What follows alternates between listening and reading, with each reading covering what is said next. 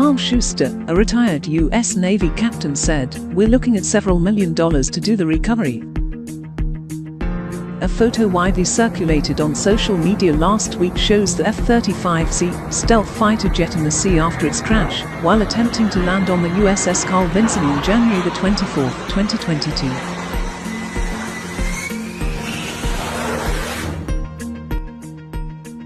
Experts told the water depth at the site is around 3,000 meters to 3,500 meters. Mariners, alerted over U.S. fighter jet salvage, may take 2 months. To know more details, click on the I button or visit MFNtv.